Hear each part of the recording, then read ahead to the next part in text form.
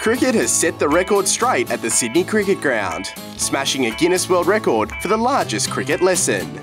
Peter Siddle, Darren Lehmann, everyone ready? And Meg Lanning were just some of the big names leading the session. One of just 2 Guinness official adjudicators oversaw the effort, with more than 500 kids taking part, obliterating the previous record of 250.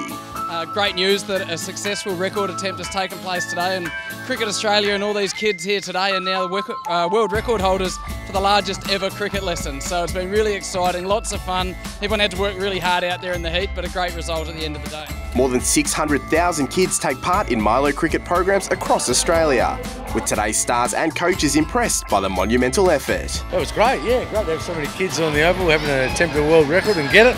Guinness World Record's pretty good, pretty special for the kids. We needed to get over 250 and we got over 400, so it was a great effort. We passed. Great day here out at the SCG. People everywhere, it was amazing, so had to run around and make sure everything was going to plan, and yeah, even joined in and had a bit of fun myself. But the skill was up there with the highest I've seen. And while no cricketers were hurt in the making of this record, they were slimed.